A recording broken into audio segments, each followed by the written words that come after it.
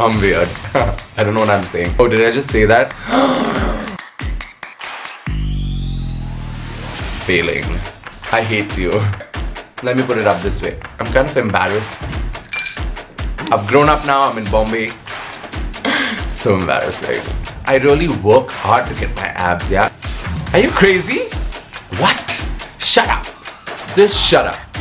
Lol at you. You can see my face has only gotten done because it was quite a rude one. Hi guys, thank you so much for subscribing to my channel and showing me so much love and support. I'm nearly at 10k subscribers, so if you guys haven't subscribed yet and are watching, please go subscribe. Anyways, so today I'm making a different kind of video. I just wanna feel it. I wanna feel it.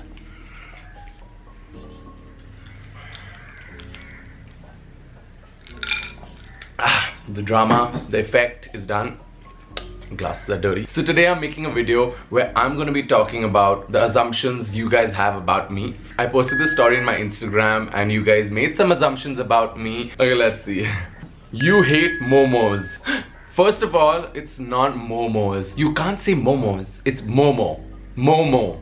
1 momo, 10 momo. It's not momos. No. How can you say I hate momo? There's no way I hate momo. Momo is life. If there's 3 favorite foods I had to choose, one of them would be momo for sure. You were born with a silver spoon. Yes, I totally agree that I was born with a silver spoon. I think I'm very grateful that I was born in a family where we didn't have many struggles as so many other people have in this world. I'm truly grateful for that, and I definitely agree I was born with a silver spoon. If you weren't born with a silver spoon, you wouldn't have been famous. Well, I agree and I disagree, but mainly I disagree.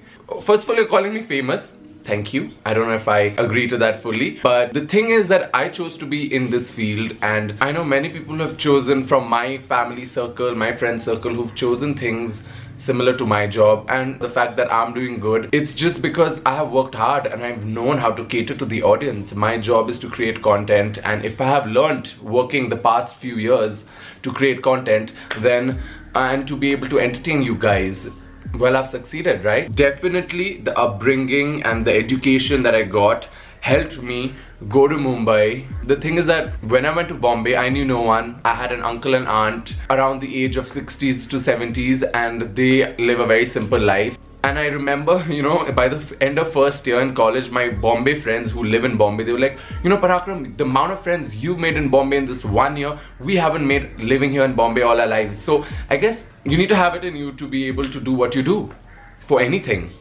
That's what I feel. Am I being too preachy? Sorry guys.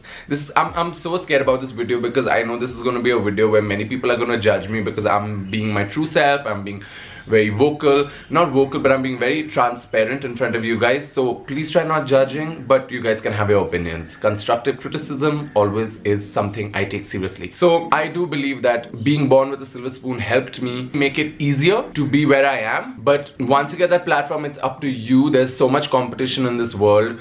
It's up to you to make sure to work hard and reach where you want to reach. Back in Bombay, nobody knows who I am. They just know I'm a cool kid from Nepal. And cool kid because I call myself cool. I'm weird. I don't know what I'm saying. Anyways, you're 23. That's a nice way of trying to find out my age, but I don't mind you calling me 23. I'm actually 26. Turning 27 in July. 3 months. Anyways, you just made me feel so bad. You haven't found your soulmate? No, definitely not. I am in a phase of my life where I'm not looking for a soulmate. I'm looking to work. I'm looking to fulfill my ambitions, and that's where my focus is right now, work. And to all of you who are trying to focus a lot on finding a soulmate or finding a lover, it will come when it has to come. Don't make too much of an effort. You have all your life to settle with someone in the future. I'm so happy being single. Oh, did I just say that? Like, officially? You are going to Mumbai soon and rock the show. Wow. Thank you for saying that I'm gonna rock the show. I sure am.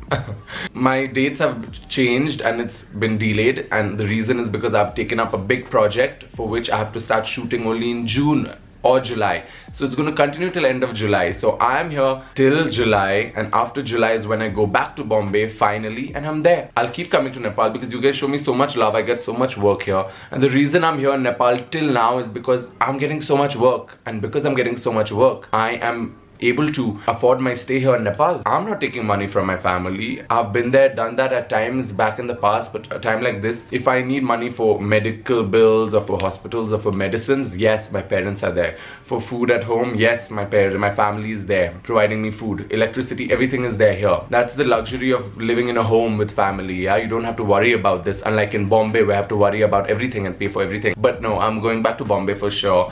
Bombay is my home, my second home. I have set my base there. I've been in Bombay since 2012. My college, I did 3 years of college, and after that I stuck on and I worked, and I've created a base there, and I don't want to leave that. My ambitions, my dreams, everything has always been in Bombay. I think it's a better portal for me to be more global as compared to working from Kathmandu. I really hope and wish for the best for my country because I love it so much, and if we had those opportunities, we would have been creating such great work and being so international and global, you know. With the potential we have is amazing, but the economy is failing. You were up. I hate you. Whoever this is. You were obsessed with Priyanka Chopra and even ended up stalking her? No. Okay, let me put it up this way. Yes, I was obsessed with Priyanka Chopra during my teens. Crazy obsessed. I'm kind of embarrassed with the thought of being so obsessed with Priyanka Chopra, so I've deleted, hidden all my pasts, anything online, tried my level best to hide. But yes, I was a crazy fan of Priyanka Chopra. In fact, whoever knew me as a Priyanka Chopra fan. This just gave me stress to recall my past, which I'm embarrassed about. Priyanka Chopra, big fan, crazy fan. I used to tweet her and she used to tweet back, and I was such a big fan that she noticed me. She put me in one of her close fan circles, and it was just such a privilege back then as a kid, as a teenager. But I didn't stalk her. I used to go for events where fans were called, press meets and things like that. So I was around and she saw me often, and then after that it so happened that when I wanted to be a director back then, I so happened to get a chance to intern for the film Zanjeer, which starred Priyanka Chopra. So I was just like, wow. After that I was just done. I was like, done. I've grown up now, I'm in Bombay. So embarrassing. I feel like you are such a how sweet. I feel like you're such a good, confident human. Indeed, a good looking guy. Thanks, yeah. Thank you guys. You are humble and down to earth person. My grandfather always taught me, the higher you go, the more you bend down. I think the more I do better, I feel more grateful, and that just humbles you, and that's what you guys should do as well. Humility is important. Okay, I'm just being preachy. You have a rigorous fitness routine, including diet plans, which you don't tell us about.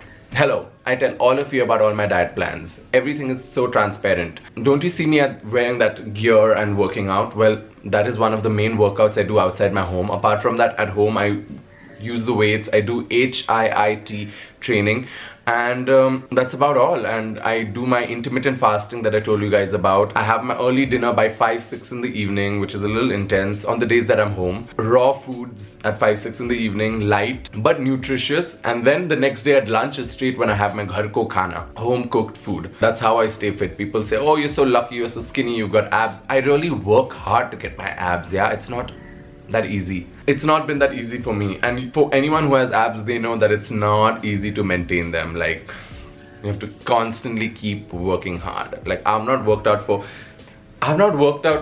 I injured my wrist, and I have not worked out for a week, and I won't be able to work out for 10 days. But you know, the reason I still have a little bit of abs is because I've been doing my intermittent fasting. So whatever fat is on my stomach is going, and my abs, whatever is remaining and is fading away, that shows. I talk a lot, and the next assumption is extrovert, confident and self-loving based on videos and posts. If I think about it, I think I am an extrovert, but I can be shy as well, but mostly I'm an extrovert.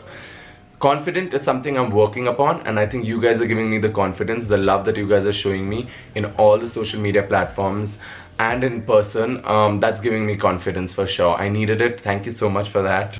But self-loving, I don't know. That's something I struggle with.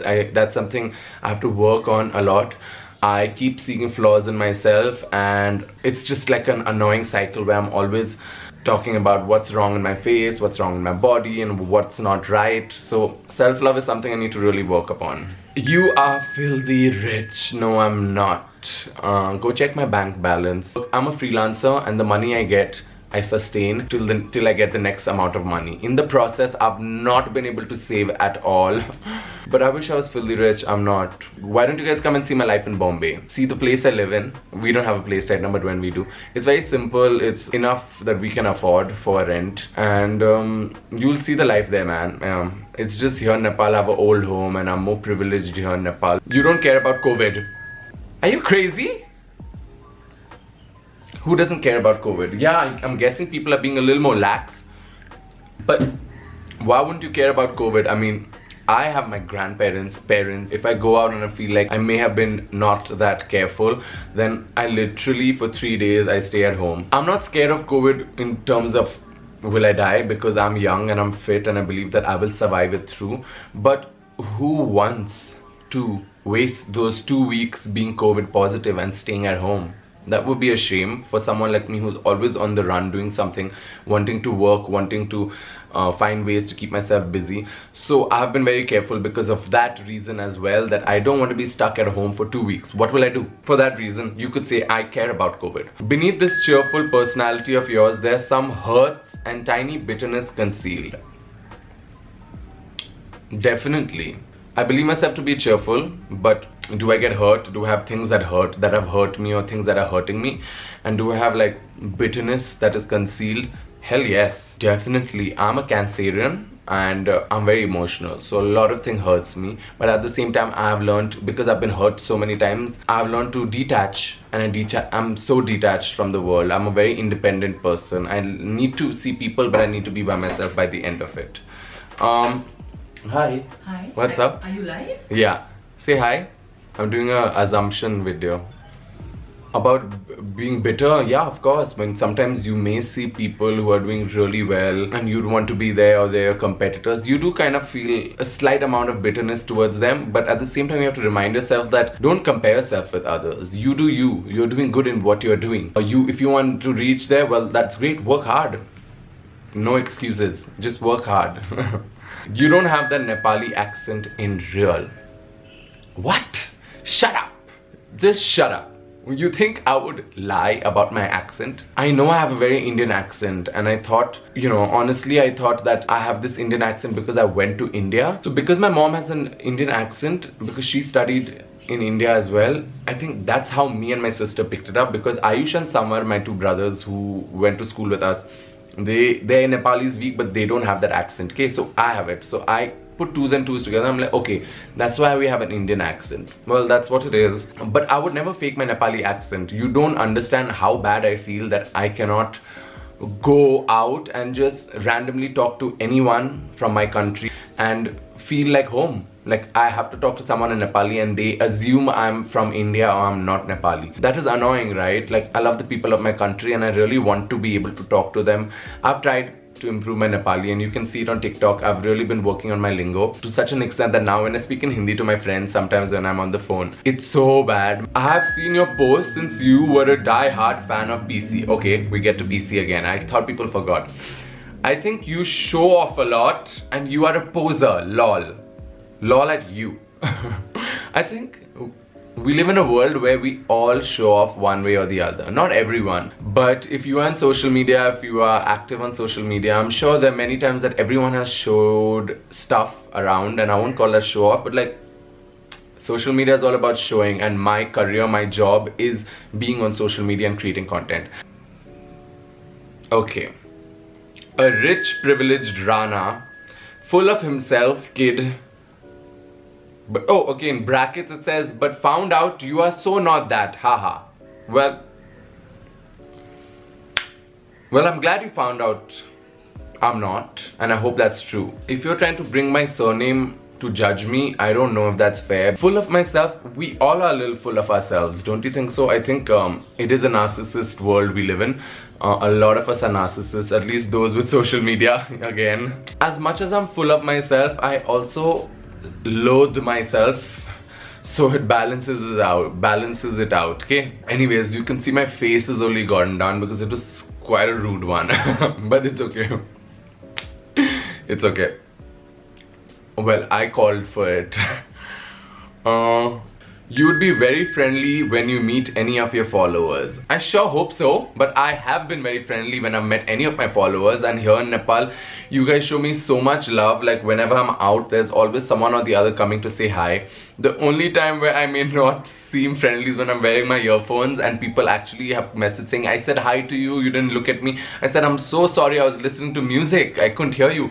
But apart from that, I'm always very grateful when you guys come up to me and say hi. It really means a lot. Thank you so much. Keep it coming. It makes me so happy and it just makes all the work that I do worth it. So yes, I'm very friendly when I meet my followers. You are very tall, and that's a very smart way of trying to find out what my height is. I know that I'm not that tall. I'm 5'6.5", 5'7". You can average it out to be. Well, that's all the assumptions that are there for now. Some of them were funny, some of them were plain rude, some of them were kind of disturbing, but yeah, I guess if these are assumptions, and well, I hope I cleared them out for you. Thank you so much for watching. I hope you guys enjoyed it. If you guys want more of this, if you guys have any ideas as to what you want me to vlog about, keep it coming down in the comments below. Don't forget to like, comment, subscribe. That's something I never have done in the last few vlogs, and I realized that I need to make that effort to say, please like, comment, and don't forget to subscribe. I'm so close to 10k subscribers. Yeah. Thank you guys.